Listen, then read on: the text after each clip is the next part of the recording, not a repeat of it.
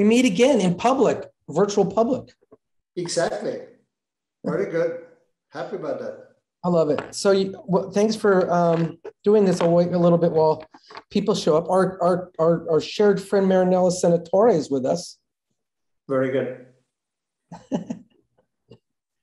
Shall we wait a few more minutes? Yeah, totally. Hi, Jay. Hi, Sharon. Hi, Christina. Hi, Kia. Hello. Hi, Damani. Hi, Jennifer.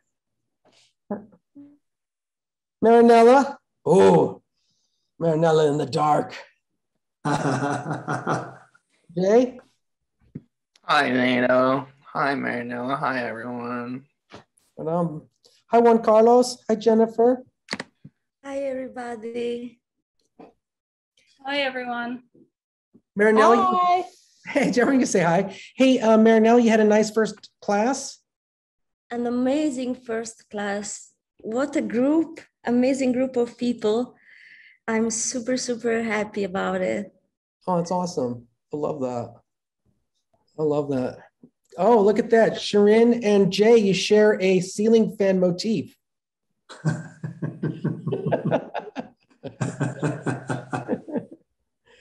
like that. Hi, Amber.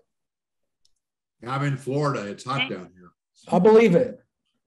So I've heard about Florida. Ooh, one of my favorite styles. Eliza, I always love the mobile tuning in style. Maybe I could do that sometime, do a visiting artist talk while we just walk. Me and you, PierreLuigi, can walk and talk. Maybe all of them should be mobile conversations. Well, I'm going to wait a little bit while people show up. I hate doing the intro and then it's like, you know, okay. You know how like a lot of things when you do these visiting artist talks, like they give time for people to show up. But in the Zoom, we're like here. We're just like, here. Yeah, we're here. You know. Oh, Shen, hello. Amit, hello. Our God's killer people. I love this school. I love this school so much. All right. Hey, while we're just kind of hanging, anybody seen any art shows or anything? There's an art show today at flipping Chestnut Street. This place called the Decades. I want to go. Then again, I don't know if I want to go, but I might go. Yeah, later. You just repeated what my brain is like for every art show. I want to go. I don't want to go. Should I go? Hi, Allison. Hey, everyone. How you doing? Hey, welcome. Good to see you. Sorry, I'm not seen. I'm just not in a place where I can right now. Don't worry about it. It's all Okay, good. thank you. I appreciate it. No judgment. Hi, Irma. Okay. Hi, Tricia. It's good to have everyone here. Hey, so Amber, are we going to switch to like the speaker view style or whatever that is, or we're just going to wait till we start? Is that how we do it? Yeah, we can switch to the speaker. Let's do that. We're going to wait a little bit longer just to get people in. I know it takes a little bit. Exactly. Yeah. Yeah, I got you. Okay. I also made you host, so you have host abilities. Hi, Tricia. Hi. How you doing? I'm good. How are you? Great. Hi, Gina. Where are you at, Gina? She's like, I'm at work. I'm secretly in this. Oh, you are. I won't tell anybody. I'm on the clock. Remember that Prince song, Raspberry Beret, where he's like, seems like I was busy doing something close to nothing, but different than the day before. That's how I think about work. Okay. All right. Well. Nato, I noticed I made you the host, but if you want me to be the DJ, you need to co-host me. Oh, okay. I do watch that. I'm not very good at this. Okay. Hold on. Make co-host. Yo. Awesome. Hi, Teresa.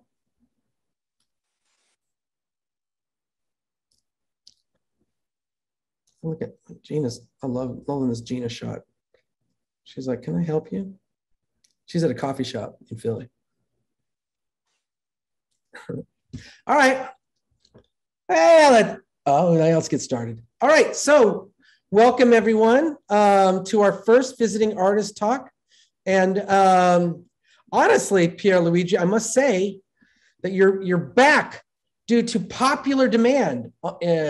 You've already spent one time with Marinella Senatore's class, such rave reviews that we thought we'd bring you to the larger platform of our school so we could engage in a conversation. I'm going to do a little intro of you, and then we're going to do some chit chat back and forth, talk about what you're up to, and then we'll ask for some questions from our esteemed artist community here. So we are with PierreLuigi Sacco, Professor of Cultural Economics at the University of Milan, Senior Researcher, oh my God, you have so many, and part of the Senior Researcher metaLAB at Harvard, and Visiting Scholar at Harvard University. He's a Special Advisor of the European Commission for Education and Culture, member of the European Research Advisory Board, of the Economics of Culture Committee of the Italian Ministry of Culture, of the Advisory Council for the Research and Innovation of the Czech Republic, and the Advisory Council of Creative Georgia. He works and consults internationally in the fields of culture-led local development, and is author of more than 200 papers on peer-reviewed journals and major international scientific publishers. I want to say this about you, if you don't mind, and there's a lot of work that's done on the impact of the arts and culture on cities and nation states and just the world at large. And many of them have used data from tourist numbers to housing prices and various kind of indicators that often run counter to the goals of most of the artists and culture makers that are participating in this. Of course. And so I am so pleased to have someone who not only has the stomach to navigate governmental bureaucracies, but also the due diligence to take culture seriously enough to put some real numbers in people for a broader sense of what the arts can do. With that in mind, PierreLuigi, welcome. Thank you very much, Nato. That's a real pleasure to have this opportunity. It's great to have you. Well, first of all, where are you? Well, I am in Pescara, which is a small town, which is my birthplace, by the way. It's a small town on the Adriatic Sea. So I'm just returned to live here after 30 years. And for the first time in 30 years, I'm in a city with a seaside, which is fantastic. Don't make most of us jealous. It was only due to the last hurricane that we briefly had a seaside in the middle of our town, but then that relented. I know that you kind of relocated for work and such, but in terms of your investigation of culture and its impact, because I think that's what we're going to dive into significantly, what got you interested in that field in general? Well, you know what? That's an interesting question. The reason why I became an economist is quite curious. I have never heard of economics before I started the university, but I was really interested in, let's say, meaning, social sciences, and really lots of stuff ranging from, let's say, physics, philosophy, arts, and whatever.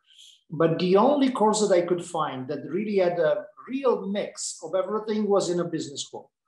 So it turned out that then I graduated in economics and then I started a career. But as soon as I could, I changed my mind because it's a kind of destiny. Because when I won my first position as an assistant professor, it was in Florence. Then the second one was in Bologna. Then my full professorship was in Venice. So, it was a kind of destiny just telling me to just look at that. I mean, when you are in this heritage cities, you start thinking of culture. And the point is, what is really interesting about culture is that nobody really pays attention to it. I mean, in the economics profession, if you tell people you're a cultural economist, they think you are interested in the role of, let's say, social norms and conventions, or the anthropological background of people in influencing their behavior. They can't believe that you can be interested in something like the visual arts or theater or whatever, because they say, I mean, what was that? I mean, that's not serious stuff.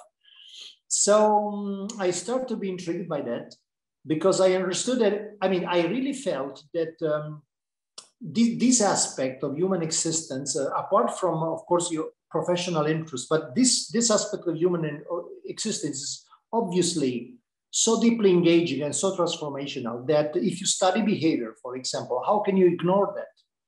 So I basically, my question was, what is so special about arts and culture in human existence? And how can I, in some sense, understand better how this makes the life of people different?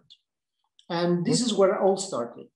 I must say that it's taken a long time. I mean, I've been really thinking for years and working on so many different capacities to start to have an idea of this. Just to give you a sense, I've really been toggling between, let's say, the more research-oriented stuff and, let's say, field work. For example, in the 90s, I participated in the artist collective called Oreste, that in Italy was invited by Harald Zeman to the 1999 biennial.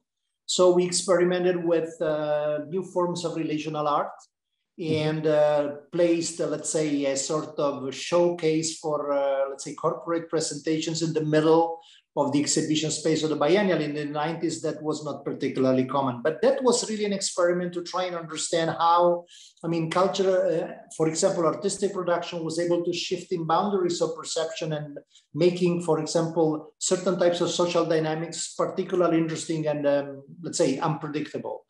So I've always been toggling between research and experimentation, working on community projects and so on.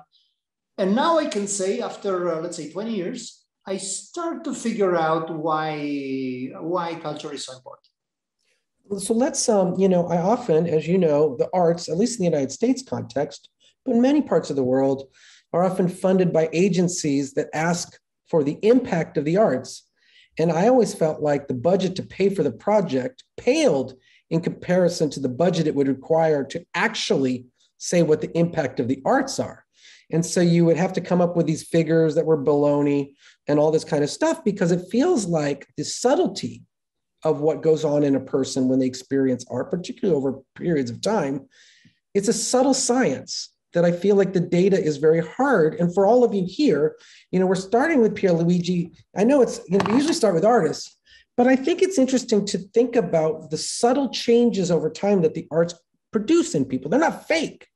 But how does one study that? How does one get data from that? Because it often comes down to anecdotal evidence, but that's not enough for what you're doing. Absolutely. You know, there is a tendency to think of impact almost exclusively in terms of economic impact. And that's the most spectacularly backfiring strategy for the cultural field you can imagine. Not because there is not a substantial economic impact, but because you start thinking that everything that matters is what has an economic impact. So what doesn't have an economic impact doesn't matter. And as a consequence of this, think of museums. This really means that you should make only exhibitions of motorcycles, or let's say you have to transform the museum in a sort of, let's say, entertainment machine or whatever it is. I mean, that's not the kind of, that's very misleading. Because of course, in some other cases, there can be also some, meaningful, viable artistic experiences that also have an economic impact. But the point is that economic impact is very much about the demand of paying customers. So it's only that part of activity that attracts a willingness to pay, which also means that the only ones that can speak their mind are the ones who are able to pay. Yeah. So, and that's very, well, you know, that's not particularly inclusive, and it's very distortionary. So the bulk of my research in terms of impact has been shifting the emphasis from an economic dimension to the social and behavioral change dimension. Think, for example, now there is a boom of research on artistic production and cultural participation and psychological well-being and health, just to make an example. Yeah. In that particular case, you're selling nothing. So what kind of impact can you measure? Well, think, for example, of the possibility to, let's say, really change how people feel, and measuring this in terms of a psychological scale of well-being. There are so many, and this can be easily measured with a questionnaire. So something, 6 questions that people can answer, I mean, without really, any difficulty whatsoever. Or you can even have a more, let's say, substantial kind of measurements, like, for example, taking the saliva of people and measuring the rates of salivary cortisol, just to measure how stressed people are. Well, you could say, okay, sounds nice, but after all, I mean, if I'm an artist, I'm not a physician. I'm not really interested in making people feel better. Sometimes I want to make people feel worse. And you're perfectly right. But making people feel better or worse is not exactly what we mean here. Because sometimes you can make people feel worse, for example, by showing them something that is really, let's say, difficult to accept or upsetting or even cruel. But this does not mean at all that people will feel worse from the point of view of psychological well-being, because these experiences can be very meaningful. So you can save perfectly your artistic autonomy while at the same time preserving the idea that culturally artistic experiences can really be, let's say, life-improving for people. But then the point is, okay, even if we accept this, again, I mean, I'm not a physician. I mean, I should not be judged on whether or not people feel better. Okay, but nevertheless, in a moment like this, in which the life of people is so profoundly shaken by what's happening and all the societal challenges that we're facing and so on, isn't it that in some sense, I'm not saying that's mandatory, but isn't it that there is an aesthetic necessity in trying to work with people to expand their possibilities to feel better and to, let's say, have a different attitude towards life, which is not self-help at all. It's really, in some sense, enabling people, empowering people through the experience of meaning. So what I'm saying is that what's happening now is that we are starting to understand that certain forms of cultural participation really expand the range of possibilities of people in so many different forms: self-efficacy, self-awareness, critical attitude. And this improves, for example, their well-being or sometimes even their health. And isn't that nice? I mean, if we start thinking in this regard, then I give you the floor immediately. But if we start thinking this way, just to make an example, imagine, for example, that you have elderly people. They are desperate, isolated, and they lead a miserable life. Nobody talks to them, and they feel completely useless. Mm-hmm. Then you start engaging these people in active forms of participation, and these people flourish back because they really feel they belong and they improve their well-being. As a consequence of this, they take less pills, they go less to the hospital. You save a substantial amount of resources. Why do not use these resources to finance more artistic projects? So what I'm saying that in this case, you are selling nothing or buying nothing, but nevertheless, the social impact is huge. And as a reflex, the economic impact is huge because you're saving an incredible amount of money on the welfare bill, and you can use it to make people feel even better. So in some sense, you can improve the life of people by spending less through the experience of meaning. I mean, isn't that nice? So what I'm saying is that thinking of impact in this regard, we are really opening up a completely new possibility and a completely new agency for artistic production. And that's, in my opinion, is intriguing. I'm not saying that each and every single artist should do that.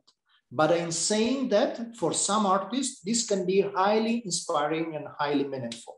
Well, certainly, I mean, I would wonder, and certainly I know in your research you've come across it, there's got to be examples where cities take a kind of short view policy on culture, like the Richard Florida kind of housing models, where, in fact, the economic models that they take up, in fact, run exactly counter to the support of the arts that they suppose. I mean, for all of us, we're familiar with these gentrification policies where so much development goes into literally like eviscerating the cultural vibrancy of its city. And I also think too, the artist Rick Lowe, who worked in the 8th Ward in Houston, who has a project called Project Row Houses, a series of shotgun houses, that actually also offered housing to single mothers to go to college while they lived amongst artist residencies. And he said something very beautiful. He said, I'm interested in a city consisting of people and not houses. And that his economic understanding was based on the lives of the inhabitants of that neighborhood, not in the value of the property in that neighborhood. And I wanted to go to you, I think in terms of doing this work, you must have experienced, since you travel in the halls of government, there has been a lot of damage wrought by the oversimplification of the implications of culture. And certainly every city person wants to think, if I just go along with the developers, everything's going to work out. That fantastic question. Thank you, Nato, for this. With all due respect, I think that Florida's idea of a creative class is the dumbest possible idea that you can have on the contribution that culture can give, for example, to the flourishing of cities. And the reason is very simple, because you distinguish two categories, the creatives and the non-creatives, in a moment in which you are enabling practically everybody to produce content. How can you imagine this? I mean, that's the dumbest possible thing you can figure out, because clearly we are in a moment in which the very distinction doesn't make any sense for the first time in history, because everybody is potentially enabled to participate. So if this is the case, of course, if you think of a city tailored to the needs of creatives, what you are creating is stereotypes. So what do you by the way, these creative quarters look all alike. I mean, they are absolutely the same, with this lofty fashion shops and designer shops and cafes that really look, I mean, you could be anywhere.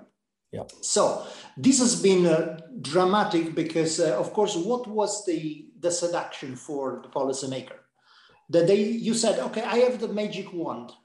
Just pave the way to creatives and the city will thrive. I mean, of course, it's irresistible from a political point of view, but it's dumb. And of course, it's backfired spectacularly.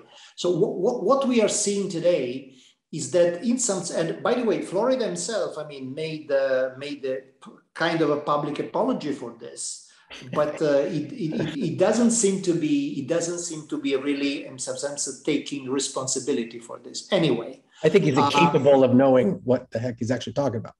Yeah, probably. Yeah. But you know what? The interesting thing is that now, for the first time, I see, for example, in my experience with policymakers at various levels, city level, national levels, supranational level, you see a serious concern for the first time for inclusion issues. Yes. And that's particularly interesting. I had personally an experience some time ago that I would like to briefly tell about, because that was in some sense, it was really a revelation for me. For a few years ago, just before the Winter Olympics, I worked in Vancouver for a project that was an interesting project because, by the way, it was financed by the local bank co-op, Van City Capital. So because, the British Columbia has this interesting cooperative economy, and they are interested in, let's say, social integration goals. And at that time, by the way, that was highly uncommon. So we started a project in which we started a series of interviews with the local creatives. That was the period in which Florida was all the rage. I mean, it was all over the place. But we started this interesting project in which we started to interview, for example, in that case, artists and creative professionals in a city that, I mean, I don't know how many of you know Vancouver, but it's interesting because it has the downtown east side and the downtown west side, which are really, in some sense, the opposite poles in this sense. The downtown west side is the apotheosis of gentrification.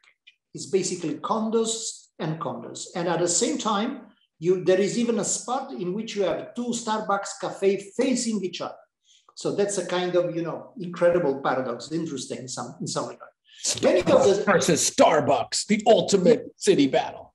Yeah, exactly. Then you have the downtown east side, which has the poorest neighborhood of the whole Canada. Yeah. And it's literally replete with homeless people lying in the street, sometimes drug addicts at the last stage. And it really looks like you are in India. I mean, it's amazing. And they are just there, completely abandoned. This place, by the way, has been familiarly called Ground Zero. But at the same time, in this place, you have the libraries and so on and so forth. And I personally saw, for example, the lines of homeless people queuing to enter the library, not to get, let's say, hot coffee, but to read the newspapers. Mm-hmm. So the interesting thing is this: we started this kind of narrative in Vancouver. Okay, you have the downtown west side, which is the richest place in the city. And then you have downtown east side, which is the poorest in economic terms. But can we make a similar map in cultural terms? So in cultural terms, what is the cultural ground zero? Of course, obviously, it's the place where you have the two Starbucks coffees facing each other. I mean, it's the dumbest possible thing you can do. And so the point is that we started this sort of collective reflection on the fact that you had the two poverty spots in Vancouver. And interestingly, the poverty spot on one dimension was the richest on the other one. Well, to make it short, we had to stop. The mayor was so upset by this that he personally phoned the CEO of the company to say, stop this because we have the Winter Olympics. We want a celebration of culture. What is this stuff? So stop it because this is dangerous and politically, I mean, I don't like the idea at all. But interestingly enough, I mean, I still keep on receiving the, let's say, feedback from Vancouver still now after 10 years. This conversation is still alive. What does this mean? That this idea that there is a notion of cultural richness and cultural poverty, which is so deeply in conflict with the notions that we usually take for granted when we evaluate, for example, the impact of things, is something substantial. So in some sense, there is a cultural narrative that can really give us a completely different perspective of what a city is or could become. But this is systematically ignored by policymakers. And empowering this conversation is probably today one of the most revolutionary ways to bring culture at the center of the policy conversation. And that's based also on this experience. This is now one of my priorities. I love it. And for the record, I think every artist at the school knows this already in their hearts. I mean, it only takes a cursory walk around any city to know where the action's at culturally. And it's never the high-end invested tourist districts or the condo zones, right? These kind of cultural wastelands. I always joked anytime a city took up the idea of an arts corridor, it's the last place an artist would ever want to go. But that said, I would like to know, you know, I had a phenomenal, hi, that's my son. Okay. Hi. Hey, Elias. I had the great, okay, come on in, just say hi. Hi. All right. Hi. Yeah, love that. You know, work from home is dope. That's my life. I had the great fortune to go into Medellin, Colombia. I know that you're advising in Colombia right now, but you know, something that was really remarkable to me was this idea of these library parks. And they were these civic centers where they both had culture as well as human resources. So it was, and I know, and you can tell it better than I, but certainly in the short term, after the kind of Civil War and a lot of the drug battles and as well as insurrectionist movements kind of calmed down, the chords were set. Medellin, the mayor of Medellin, I believe, decided to considered the chief ill of society, poverty, and took the city budget and placed it in the places of the most poverty. And thus this idea of library parks emerged. But I went to them and it was amazing because there's both human and health services as well as cultural services. And I wanted, on the back of that, I wanted to ask you, where have you found models that you find a little more indicative of the kind of thinking you have? And simultaneously, where do you think we can build from in terms of models that could be broadly brought into places like the United States or elsewhere in the world? Uh-oh, he stopped, he froze. Oh, yeah, sorry, Nato, you froze at some point. You were asking, where did you find models? Oh, sorry, it was me that froze, sorry. Yeah, I was wondering, I was wondering if there are places or things that you see that demonstrate a kind of direction where the implications of what you're saying can hit the ground. I know, absolutely. There are so many places in this regard. And what is interesting is that in many cases, these places are unlikely places. There are relatively marginal places. For example, in a country like Italy now, the most interesting examples of of truly revolutionary approaches to this cultural transformation come from completely unlikely places. Just to make an example, there is a place down in Sicily. It's a city that has never seen a cultural visitor in their whole history. But just a couple of private citizens, they started to, and by the way, it's basically a territory controlled by the mafia. So can you imagine? I mean, that's exactly not the place you could consider, you know, the ideal place for, let's say, a cultural renaissance. But nevertheless, sounds like a great TV show for Netflix. No, exactly. But nevertheless, there is this couple of really, I mean, a lawyer and his wife, and they came back. That was their original city, but they came back after a long period of international work elsewhere, and they started to create a cultural center where the idea was starting to explore, for example, this new idea of cultural empowerment from the bottom. And they started from where? From a school of architecture for children. And why is that? Because they said, okay, the problem is public space. If the mafia controls the space, there's no chance whatsoever that we can change this, because of course the public space is where, the community awareness is basically thwarted or developed. But if I teach children to use the public space in a different way, it will change. And it did. That's incredible. Just starting from a bunch of children starting to understand how to use, for example, the space in a completely different way. And of course, having no preoccupation in terms of consensus or viability, simply because they wanted to play in a certain way, and you showed ways to play. Well, this has become, in the space of 10 years, one of the most transformational projects of cultural innovation in Europe. Now they have, for example, festivals in which you have, let's say, David Ajayi that comes there and speaks about, for example, metropolises in Africa. But the interesting thing is that this did not come from, let's say, a wealthy collector inviting people to site-specific installations by art global stars. But it was really from the bottom up, inviting, let's say, the grannies there to make a flea market with local vegetables and so on and so forth. So that's the really interesting thing. So the way in which they created the momentum was by enabling everybody to participate in a shared vision of how to change the public space to make it meaningful. And this spontaneously created the conditions to, of course, also welcome very, let's say, visionary, transformational, even sophisticated forms. The name of the architecture program is so because it's from the name of a Japanese architect that is a favorite of these guys, and the place is Favara. Favara in Sicily. So the place is called Farm Cultural Park. You simply Google Farm Cultural Park and it speaks for itself. Sorry? I said I love it. Yeah. And you know what? So that's the interesting thing. You arrive at forms that are also very cool from the point of view of the level. Oh, very good. Thank you, Shenshen.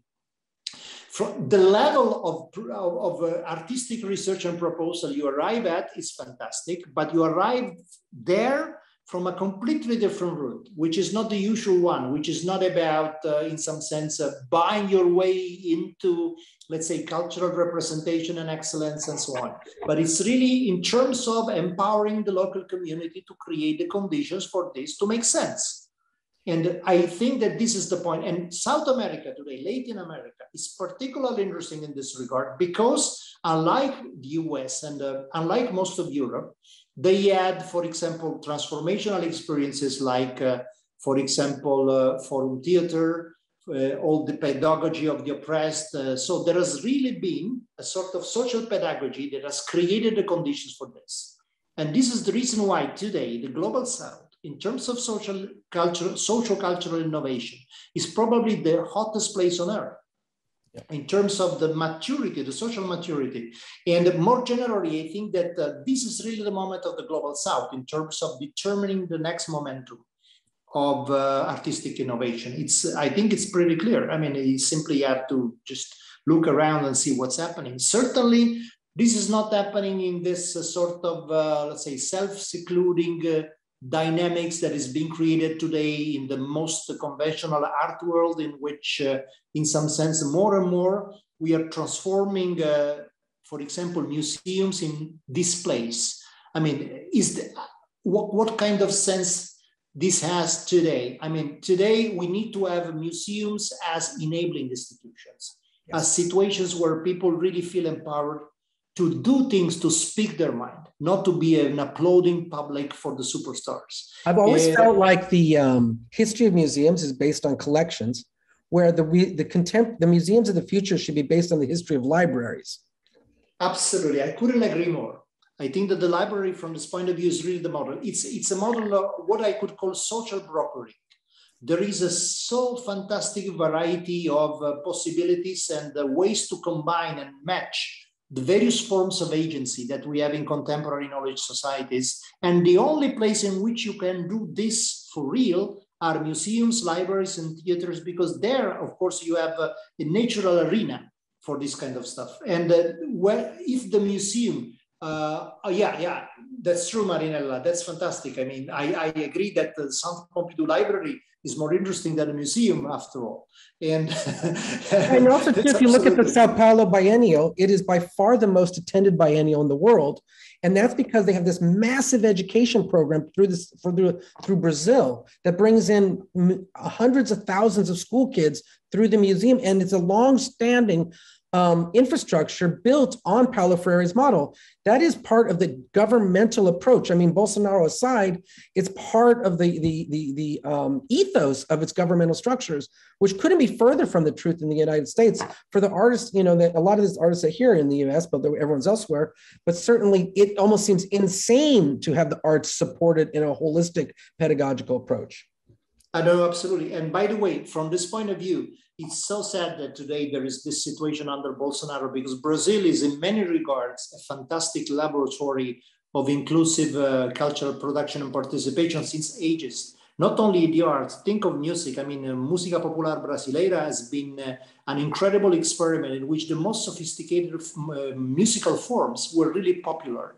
For example, Brazil music festivals were incredible from this point of view. If you compare this, let's say, to Italy, let's say the Pop Song Festival of Sanremo, in which it is 90% crappy music that wouldn't belong in any reasonable, let's say, musical arena, but that's just the market logic. In the case of Brazil, you had the most incredible musical personalities also becoming popular and part of the musical, let's say, societal taste at such a profound level that still today, Brazil is a musical society like probably no other one in the world.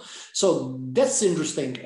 The idea that you can have, in some sense, there is no dilemma between, let's say, sophisticated, interesting forms of production of meaning and, let's say, popular taste, insofar as you are inclusive from the point of view of empowerment. I'm with you. Because so listen, just a question to you, PierreLuigi. So, you know, we have a lot of artists at the school, and I feel like there can feel a sense of hopelessness in terms of, you know, this stuff matters, but, you know, you really are demonized and really isolated in terms of, not only in terms of governmental structures, but even it's not legitimated on a personal level in terms of family. People think jobs do stuff, but culture doesn't. It's a very lonely kind of pursuit. I mean, that's part of the school. It's just us finding company and community together. In terms of ways, you know, I do think it's important to be able to find ways to leverage the role of the arts in every city. Do you have thoughts or advice to the artists at the school, what they can do or ways to make an argument or how to position this stuff? Well, you know what? I think that what you're doing is fantastic, especially because you are able to, let's say, really gather voices from all over the world according to criteria that are not the usual criteria of overperforming in terms of professional showdown of titles and career and so on and so forth. Yeah. I mean, this is killing artistic innovation because it's creating a sort of bureaucracy. That has to do with lining up a certain type of obliged steps in terms of museums and biennials and the galleries and whatever it is. That's bureaucracy. I mean, that's administrative sciences. That has nothing to do with culture. So, but unfortunately, most of the, let's say, really selective art schools operate according to this logic. in some sense. Like top universities is the same. I mean, it's like, that's no different from this point of view between Harvard College, let's say, and the top art schools in the world. The point is that you are in some sense affirming a new principle, and this is what I immediately liked. I mean, just 5 minutes into my class at Marinella's course, what I really liked, it was the atmosphere. It was completely different. It was an atmosphere of curiosity. So people were there because they were interested in what was happening there, and there was no, let's say, further thought in terms of how this will make me stand out in terms of strategies and so on and so forth, which is the feeling that you immediately have when you lecture at certain types of top schools. So I think that from this point of view, it's really like, if I would suggest, in a sense, what does this imply in terms of positioning of the school? This is really to do with, let's say, understanding what will be, let's say, the new momentum around arts. The fact that today we are starting to really raise an awareness on the fact that arts are socially impactful and this can be transformational means that we need new forms of education around art. So in some sense, what you are doing is pioneering this new form of education by literally turning upside down the aspects of the traditional educational components and educational models that led to this notion of impact that we want to destabilize, to disrupt now.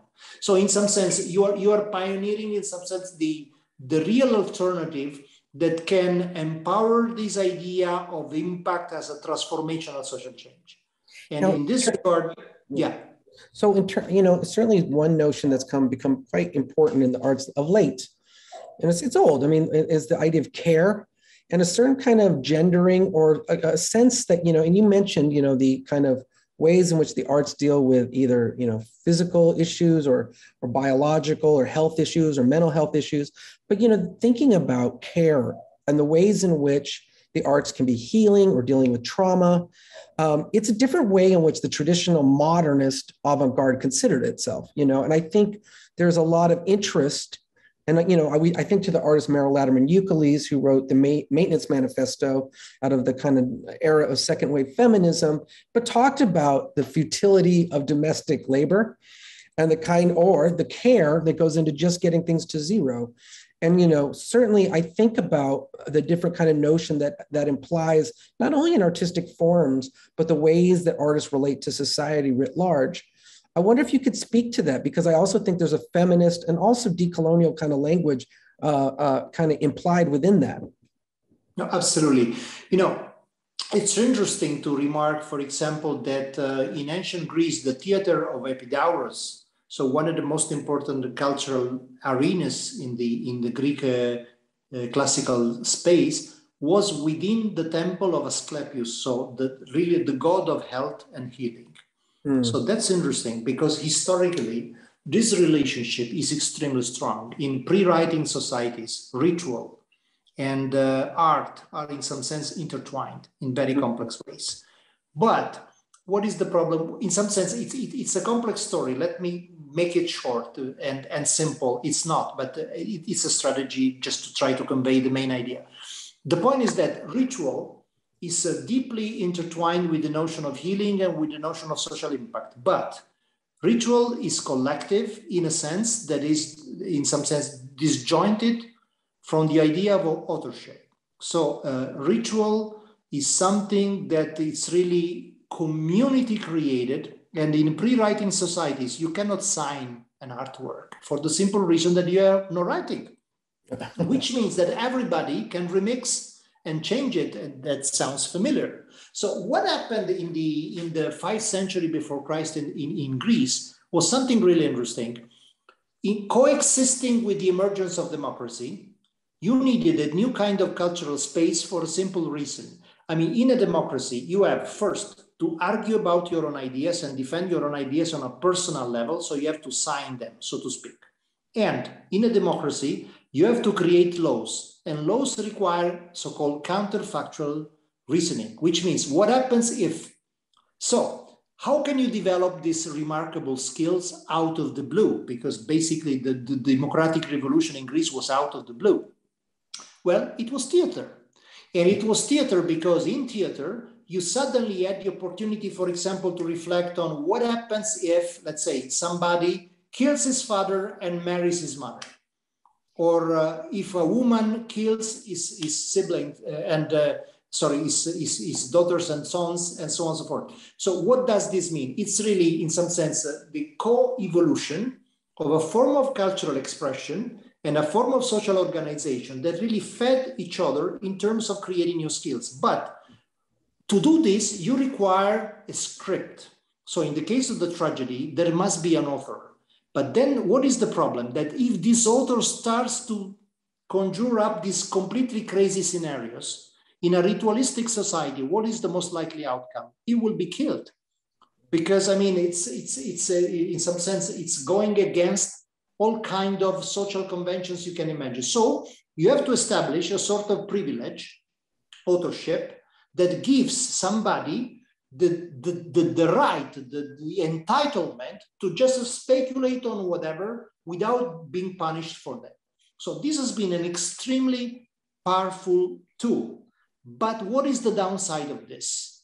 That you are creating this privilege, which means that there is somebody who's entitled to illuminate others.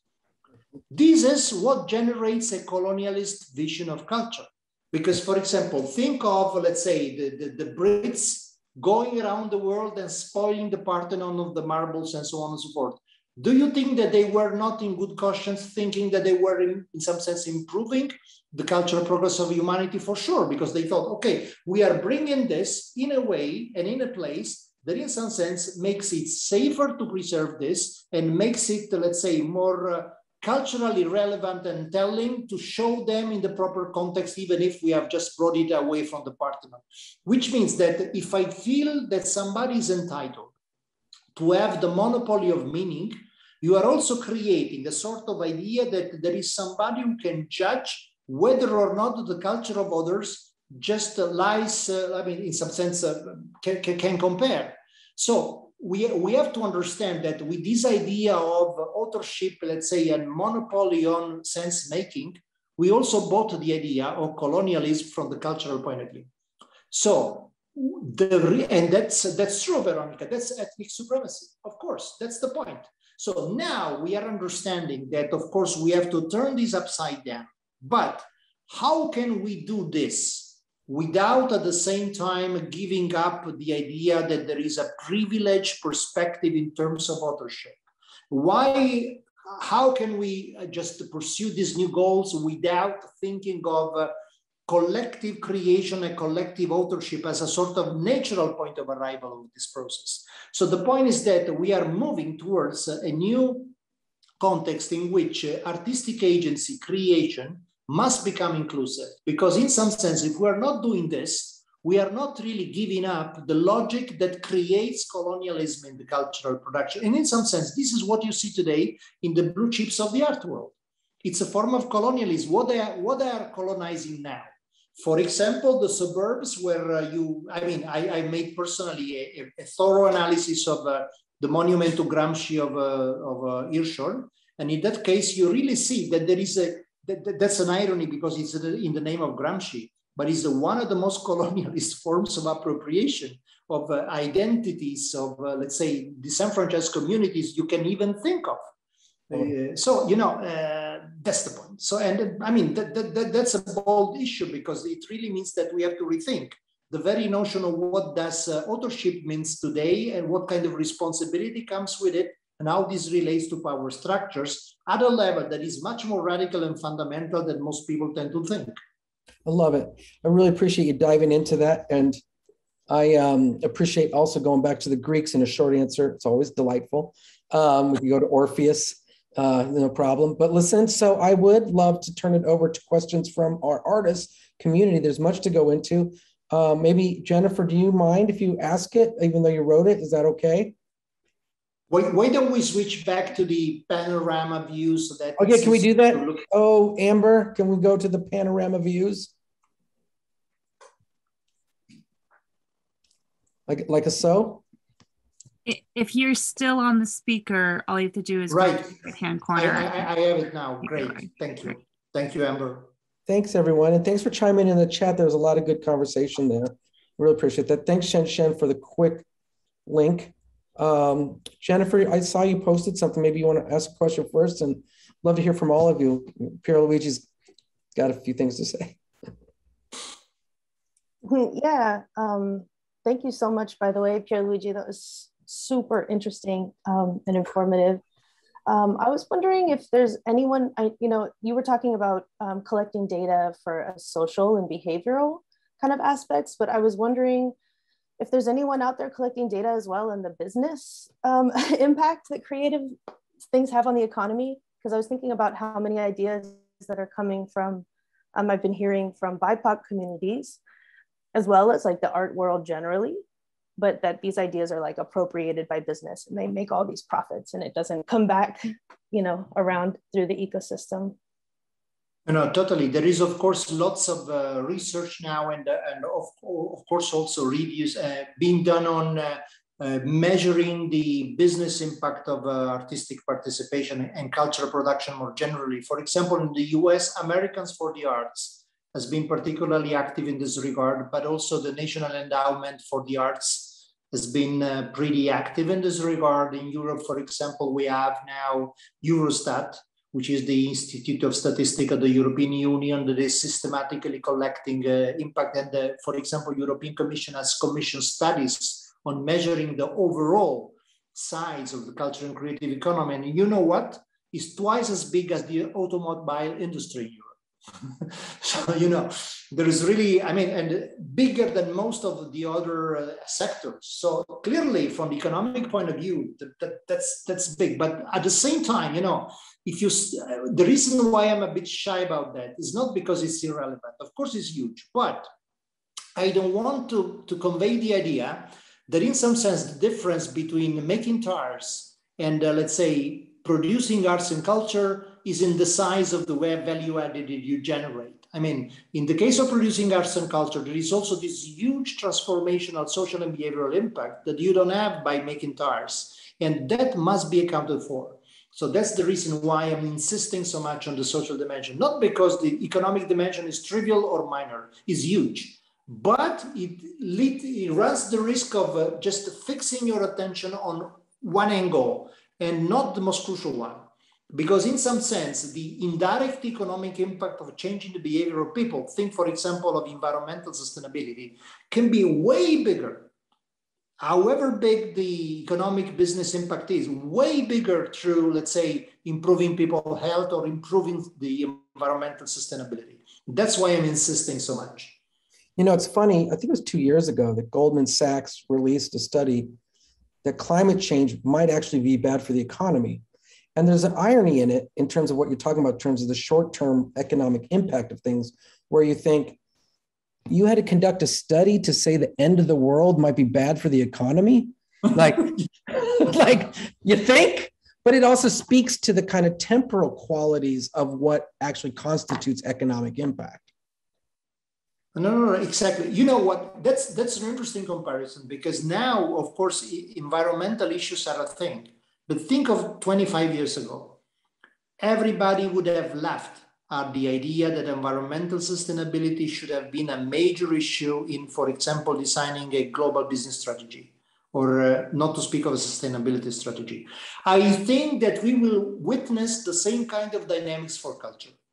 It's less dramatic, of course, but in some sense, we will see that without a serious understanding and a serious consideration of this behavioral dimension of culture and expression of, because that we don't have the time to really go into this. But for example, today we have an incredible wealth of insight in terms of neuroscience about what's happening in humans when they make cultural experiences. That's wonderful.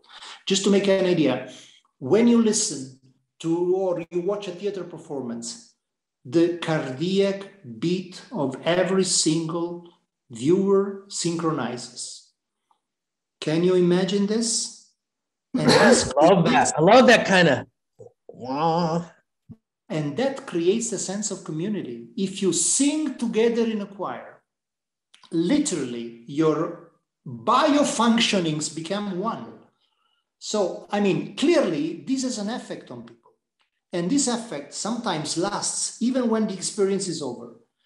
The point is this: if nature cared to program us so deeply biologically to react to culture, how can you say that culture is something that has only to do with entertainment and free time? How on earth? I mean, that's a nonsense logically, which really means that culture has to do with human survival. And we have the proof of this. Just to make an example, we have longitudinal studies that really observed what happened to people over 15 years, over 20 years. And it showed that people who systematically access cultural experiences live on average 2.5 years more than other people, accounting for differences in income, education, age, gender, whatever, which means that it's only because of cultural participation. I mean, 2.5 years more is something that compares to smoking or not smoking, is exercising or not exercising. So it's really a matter of life and death. And that's just about attending regularly to cultural experiences. We are clearly missing something. Can I put you on a can I put you on a date with the mayor of Philadelphia? I really think you need to bend their ear a little bit. I'm sure many of you have mayors in your cities that you really feel like PierreLuigi should get in their ear. So I just want to get some more questions from folks. Veronica's asking when you're going to teach at the school. We can sidebar. It's going to happen. Me and PierreLuigi already. Sorry, it's froze again. You said, can you put me on? What? Oh, no, I wanted to get some more questions from folks, but then Veronica asked when you're going to teach at the school. Me and you talked about it, so we're going to work out a deal. Okay. Yeah. Anybody else got some questions?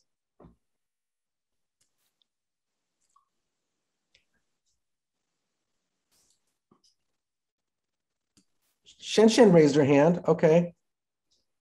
Go ahead, Shen. Thanks, Nato, and thanks, PierreLuigi. Loved all the food for thought that you shared. And I'm also taking Marinella's class this quarter.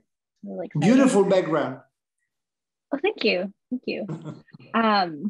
I was wondering if you have a list of resources or links that you can share to additional projects or initiatives, just like, you know, things that you think are innovative or effective or just like important to take a look at. I'd really love to do my own research or reading. Sure. No, okay, I'll put together not an overwhelming list, a list that can be manageable. Okay, I will. Thank you, Shasha. Absolutely, my pleasure.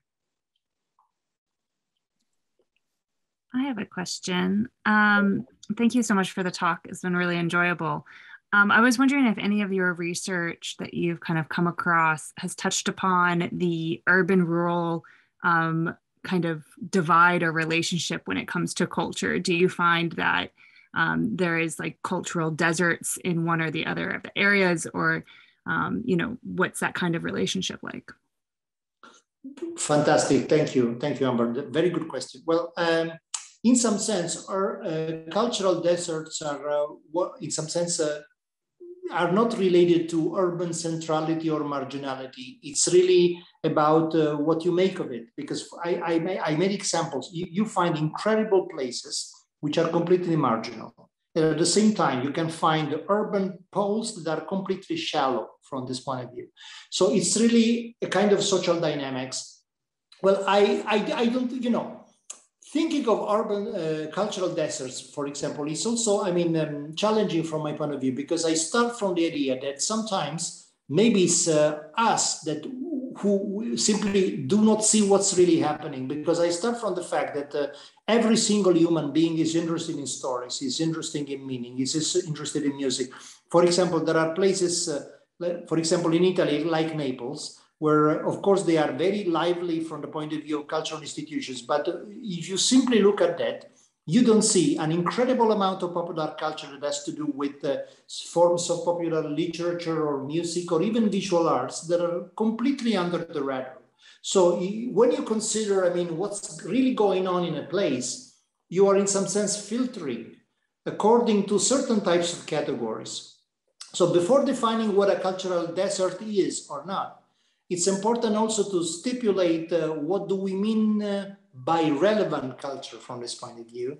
And sometimes it's really our inability to, let's say, to hear certain types of voices. This said, I must admit that I have seen places where I didn't know where to look. That's true. There can be places like that. But I think it's also a form of perverse social dynamics that is created. And this can happen equally, I think, in cities or in the countryside or in a desert lands. It really, but it doesn't have, I think, an urban specific. There is not something that is really linked to the density of inhabitants or the availability of services and so on and so forth. By the way, there is today a very popular theory, for example, in urban economics and sociology that says that the really, really interesting things can only happen in big cities because there is much more diversity. I totally don't buy this because honestly, I don't think that's the case. I think that, again, in certain contexts, you can have certain types of dynamics, but in certain contexts, you don't. So, and especially the idea that basically, if you live in the countryside, you have no chance to really make a contribution to contemporary culture. That's the most stupid thing that you can say. I think I absolutely don't buy this idea. If you don't mind, I'm going to combine two questions just to keep us moving. So Maria Markham asks, would you also talk about the role the individual artist has in this change? So from the individual, not the structural, but just from the individual artist perspective. So I think it kind of dovetails slightly, but a little different from the question by Christina Pico, which is, you were mentioning the monument to Gramsci of Thomas Hirschhorn, and you seem to have a clear opinion about it. Could you share with us what your opinion is, Mr. PierreLuigi? Sure. So absolutely. Those two. Absolutely. First of all, individual artists. Well, there can be a tendency to think that in some sense, on the basis of what I said, that there's no future for individual artistry, but that's clearly not the case. I think that there is a role, and this role is exciting as ever. The point is that there has been a tendency to think of the individual art, so to speak, the artist as the soloist, as somebody who takes the scene and everybody else that is there and stares at the artist. And I think that the most correct metaphor today is the individual artist as the conductor. You have an orchestra and you have to make people play with you. That's much more exciting because that's not prejudicating in any way your creative abilities and your poetics, but in some sense involving in a process of co-creation also so many other people around you. It's not, again, inevitable. I think that even traditional studio art, of course, has probably a bright future.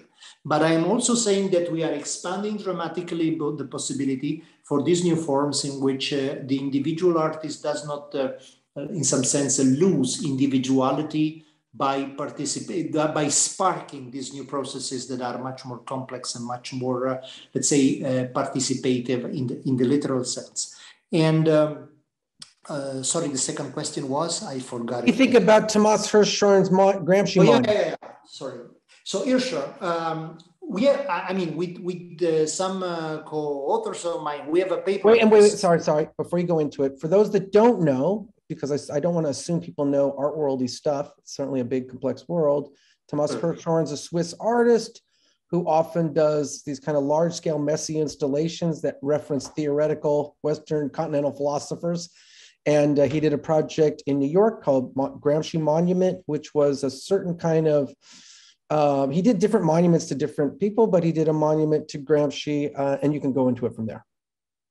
Well, thank you very much. And, you know, the interesting thing is this, Antonio Gramsci, by the way, is probably the most visionary and transformational thinker on this new role of collective agency through culture. Because, I mean, in a period like, let's say, during the years of fascism, he basically died in prison, and he was incarcerated for the most part of his active intellectual life.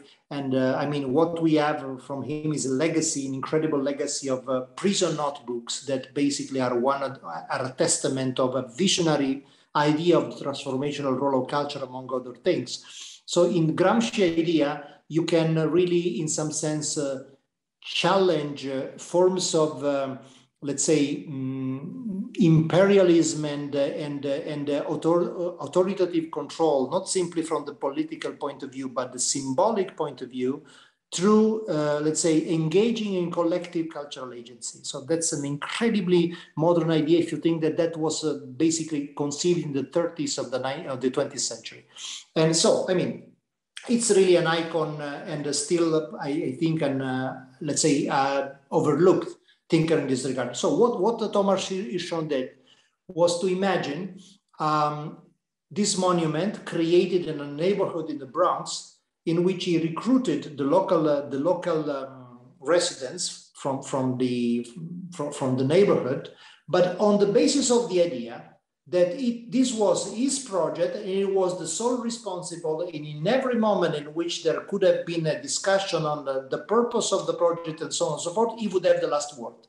And the really interesting thing is that we have documentaries that show this very clearly, because the irony is that a friend of his that was a schoolmate at the time of the art school, Angelo Ludin, was authorized by Hirschhorn to shoot a documentary. And by the way, I spoke at length with Ludin, and he told me that what is shown in the documentary is 1/10 of what really happened in terms of meaningfulness. And the really interesting thing is that you see really scenes in which you have even practical discussion in terms of what to do, and Hirschhorn really using his authorship as a sort of privilege to say, I am the artist. I say, this is the way we should go, and now shut up. I mean, and this is a monument to Gramsci, not only, but the really interesting thing is that you create the monument, you invite who? Of course, lofty intellectuals from all over the world speaking about colonization and so on and so forth, basically ignoring the residents there that just hung up. They were, of course, happy to see these people just moving around in the neighborhood because they never see anybody there. But at the same time, they were completely, let's say, left aside from this point of view. There was no real effort to really communicate to them who Gramsci was and what was the purpose of that. And when everything was over, the monument was simply packed up and brought away in some other museum, which basically meant that the contribution of these people was cheap labor force, and at the same time, appropriation of the glamour of this peripheral identity to make this a social work. So, you know, that's one of the most horrific forms of instrumentalization of radical thinking that I can think of. By the way, for anybody who is interested, with this co-authors of mine, we have written a scientific paper that is now under review in a geography journal on a detailed analysis of this case. So once we are authorized to release, if anybody is interested, I will, of course, circulate it. I would love to hear comments. I love it. And thanks for the question, Christina. Christina, my bad. I'll keep it. And I would love for two things I'll say. One, I feel like Thomas Hirschhorn kind of tipped his toe in his social gaze art. By the time he presented Gramsci Monument, he'd gone miles ahead of him. And he was revealing his kind of cards. I do want Veronica, you raised your hand. You want to ask your question, Veronica? Sure. Thanks, Nato. Thanks, PierreLuigi. It was a great talk. I want two things. Going back to the Gramsci Monument, actually, I attended the opening to that whole ceremony. And what's key about this, that if people don't know, this monument was at a public housing project, predominantly African-American. Right. So this whole piece that you're talking about, like, it's like an example of colonization. It's like the example of colonization in the epicenter of colonizing the disenfranchised, right? You're putting this thing at a housing project and you're using their labor for free. So it's another form of, in a way, like modern day slavery. But that's not my question. My question is about, actually, you use the word inclusion a lot, which I love that you're using that term. But the question is, you know, what is your definition of inclusion, and what happens when inclusion comes to the point where you're including everybody and that becomes less effective? Thank you. That's a fantastic question. Of course, that's an extremely difficult issue, because you're absolutely right. It's easy to speak of inclusion, but what does it mean in practice? Well, personally, I think that in a moment like this, inclusion means prioritizing the people who have less voice. So I could use something analogous to the political philosopher John Rawls. So John Rawls had this idea of writing a theory of justice. How can you define justice? And he came up with this incredibly interesting idea. Imagine that you are in an ideal state of the world in which you don't know what role you will have in society. What would be the most, let's say, just way to define rights in a situation like this. And he said the most reasonable state of affairs is the one in which you improve as much as possible the well-being of the people who are, let's say, worse off. In some sense, this is my notion of inclusion. You can define inclusion in terms of how good are the people who are included the least. In some sense, in a situation in which you maximize the possibility of speaking their mind, of participating, of the people who are included the least, that's an inclusive kind of a concept. Of course, you can always improve. There are trade-offs, because to improve, for example, the possibilities for somebody, you're probably, in some sense, prejudicating the possibilities for somebody else. But some of these trade-offs are worthwhile, because in some cases, there are people who really have no opportunity whatsoever to really speak their mind, to really participate. And so even if we are sacrificing, in some sense, the possibilities of someone else who are more entitled, well, that's probably a sensible way to include people. Thanks, Veronica, for the question. And I must say too, I always feel like there's like a philosophy of things, and then there's like the study of how things get done. And I know right now there's in the political mood, there's a lot of projects that are very horizontal and very broad-based, but they're also deeply ineffectual. And so, I do think there's a misunderstanding of a good politics versus a practical sense of how things get done. And I do think it's very depressing for community members when they work on something that goes nowhere, which can also be a problem of process. Not to add my own 2 cents in there, but I just wanted to. I want to go to Allison. You have a question. Do you mind just asking it if that's okay, rather than the chat? Sure. Cool. Sure, because it was a little dense. I was just sort of, I'm responding to what you just said about this sense of justice. And it's, to me, there's just something fundamental about what we owe each other as humans in a complex and overpopulated society. And I'm just thinking about what you're saying about the cultural importance and the value of it as being more important than economic. And how do you feel about what we owe each other in committing ourselves to developing culture? Do you feel it's in any way an ethical responsibility for each of us to work to contribute to a cultural environment, because it's so much more valuable than the economic? Sure, no, absolutely. This has to do with the nature of communication. One thing that the neuroscientists today are starting to understand is something that seems so unproblematic and yet is so problematic: how people understand each other. I mean, for example, we know today that my notion of pencil, let's say, has to do with the individual pencils that I handled in my life. And of course, it has to do with visual information, with tactile, haptic information, with auditory information, the sound of the pencil on the paper, and so on and so forth. But of course, if you never use the pencil or simply watch people using a pencil, your information is mostly visual, which means that in some sense, the notion of pencil is completely different from what my resources and your resources. But the point is, the more people start communicating, the more communication is effective if their cognitive maps align reciprocally. So the really interesting thing is that human communication is about creating a common space. And this common space is where understanding can happen. The really interesting thing is that in the case of artistic and cultural expression, you are not communicating for pragmatic reasons. You are communicating because and that's basically John Dewey. You're communicating because you want to create a space in which you can, let's say everything that is beyond pragmatic, but at the same time becomes the basis to be really pragmatic, because you understand what really matters for people. So there is an ethical responsibility, because if you fail to do this, you are in some sense jeopardizing possibilities of human development, and you have to take responsibility for that. And that comes back to what also Nato was saying.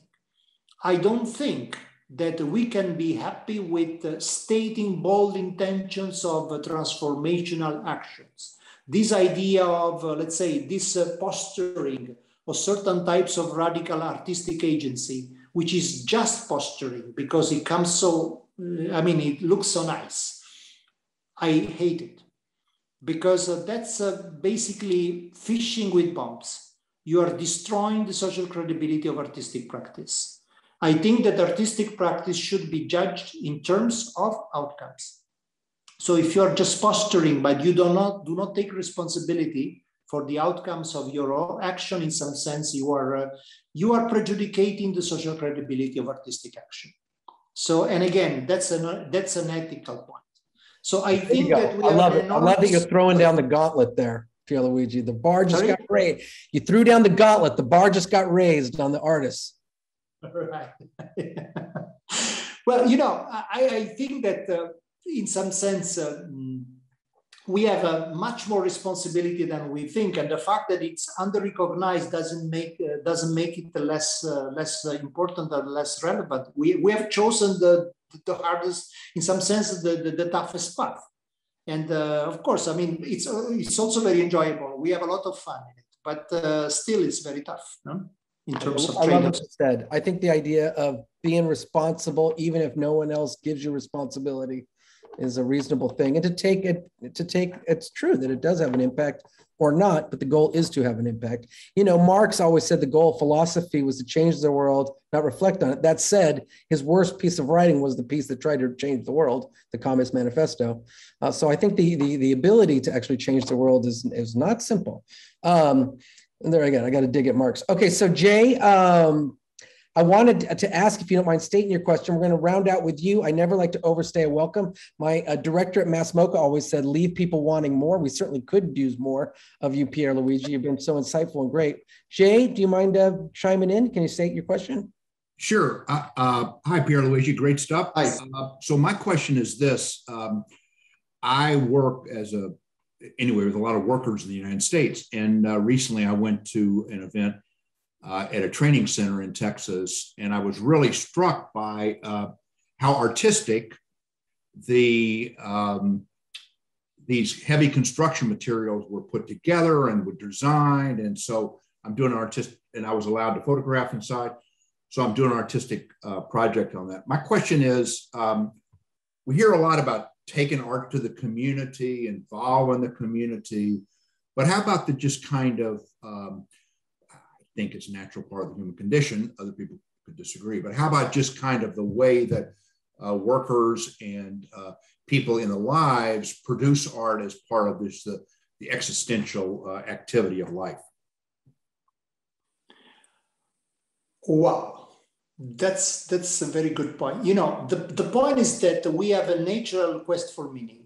And we, in some sense, we are interested in producing something meaningful, even if there is no specific intentional drive for this. The point is that in many cases, people, in some sense, are not aware that this thing can really become something interesting. Again, if you lay bridges with other people can do with you. So what I really think should be interesting is not this rhetorics of, let's say, community projects and involvement, because it, in some sense, legitimizes you. This reference, this insistence on community, sometimes is just a way to say what I'm saying is right. Because if I speak in the name of the community, how can you deny that this is important? So the point is exactly the contrary. How can I manage to give voice to them? How can I manage to give agency to them? I can do this in ways that are important for them. Because, the interesting thing is that you can do something that you think is meaningful, also involving this kind of people, but it's not meaningful for them. How can this matter aesthetically? It cannot. It's a colonialist operation, even if you're not intentionally being colonialist. The point is, how can I spark a new form of agency that these people who are involved recognize is significant for them? Hey, PierreLuigi, can I just dig at that a little bit? Like Paulo Freire in Pedagogy of the Oppressed, he did believe in an educator, even though it was that the subject, the educated, did hold the seeds of their own self-education within them. It was the educator that allowed them to have the tools to deconstruct their experience and to repiece it together.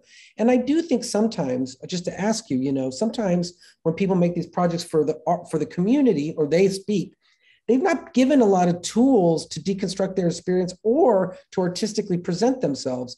And I sometimes think artists sometimes under-recognize these skills that they've learned through schools and stuff, that knowledge is a skill, right? That these are tools and that they should not be taken as though they don't have value. So I'm wondering, in terms of your reaction to what Jay said, how do you kind of think about knowledge as tools or deploying them so that people have agency to speak, but also have the tools to do so? Absolutely. You know, again, it's very much about you currently pointed out that it's really a problem also power relationships. Of course, I cannot help thinking of the Ignorat schoolmaster Jacques Rancière in this particular regard. It's really about how can you inspire people to act without constructing a power structure on this. You know, and that's the big contradiction. In some sense, we are not mature enough for this, but this is where we are in some sense groping towards. I personally think that the essence of the digital revolution that we are witnessing is that it's creating an unprecedented possibility for distributed intelligence and collective creation. But this is something that we are really just witnessing the very, very early steps. Like, let's say, the cinema of the 20s compared to today's cinema. We are in the pre-cinema situation of the digital society. And the problem is that if you look at how these models are developed so far, they are a trivial extension of the traditional formats of cultural industry. You have turned television into personal broadcasting. Think of how most people use social media. So, but this is not where we can go. This is not a real form of collective agency and a collective creation. It's just a way to personalize and appropriate the formats that were previously the privilege of a few, again, high-powered, let's say, monopolists of sense-making, and you make your own. We have to learn a new grammar from this point of view. And this has to do also with changing the models of what we mean by education and teaching. And it's complicated. But for example, there are interesting experiments going on. Think of what's happening in Finland. The idea that, let's say, high school teachers are today negotiating with students strategies to cover the program in ways that are interesting from the student's point of view. And in some sense of just giving up the authority of deciding what to do in the best interest of the students. And this is not, in some sense, making students less motivated or lazy. This is making students immensely motivated because, you know, that's the point. I mean, as humans, we are interested in learning things that are interesting for us. The problem is interesting. Listen, I hear you. There's a guy named Jim Dugnan that runs a thing called Stockyard Institute. And if you think about schools in terms of power structures, how much of school is just reifying the non-power nature of children or students, just sucking power from them. My son's favorite day of the year is a holiday where he's the parent. It's called Parent Day, and he puts us to bed and gets to be the charge. Why? Because they're so used to being taken power from them. And you're right. And so much education is about you learning your place. Absolutely. No, I've just seen a mind-blowing documentary from the 70s in Italy that was basically an adaptation of an autobiographical account of in this case, an elementary school teacher in a completely disenfranchised neighborhood in Rome, where most of the children came from totally dysfunctional families and didn't even come to school. And they started by, in some sense, renegotiating the presence of these people in the classroom by starting from their own everyday experience. And their everyday experience, the only thing in common that they could find at the beginning was that they were all interested in torturing lizards. But they started from there to understand what a lizard is and probably why it's so interesting that it's not worthwhile torturing them. And just moving from there, can you imagine? Of course, as you can imagine, it clashed with the power structure of the school, and at the end he had to resign and so on and so forth. But it was from the 70s, and the really, really interesting thing is that it was a detailed representation of the nature of the interaction and the negotiation that happened between that school teacher and these people who did not perceive themselves as pupils. And that was mind-blowing, because clearly there was a way to engage them in such a way that they were simply just dropping lunches or whatever, because what they were doing at that point was highly meaningful for them. So, but this was by reneging authority, not just by enforcing authority. This can look like a platitude, but in the end, it's as simple as that. The only problem is to make it viable, sustainable. But that's the reason why, for example, I'm so a huge fan of Finland, because they are managing to do this while at the same time really making students able to reach brilliant goals and to excel in their fields and to create a new kind of knowledge society. I love it. Well, listen, we also love that you ended on the note of schools and education, as you are our first visiting artist at the Alternative Arts School. Everyone, please join me in giving a warm thank you to PierreLuigi Sacco. Thank you. Thank you so much, my friend. It means so much to have you with us. You've been incredible. I'm sure all of us are eager to talk with you again. We could go on a long time. Amber's excited you mentioned Finland since she's there. I also thought, Claire, there's a lot to be gained with your project around the kids destroying the house and that so much. So it's been great. And Marinella, thank you for introducing and making that connection to PierreLuigi. Thank you, everyone, for joining us. I can't promise they'll always be this good, but thank you, PierreLuigi, for being a part of our Visiting Artist series. And with Marinella, we're agreeing about one diversion into our course sometime in the fall. So if anybody is interested in just I have the date. I have the date. Wait. I have the date. You are with us on October 4th. Right. And building a communities, the aesthetics of resistance. So for our artists that enroll it. No. All right. Well, listen, bye, everybody. Bye, PierreLuigi. Bye, everyone. Thank you. It's been wonderful. You're awesome. Okay, thanks. Ciao. Thanks.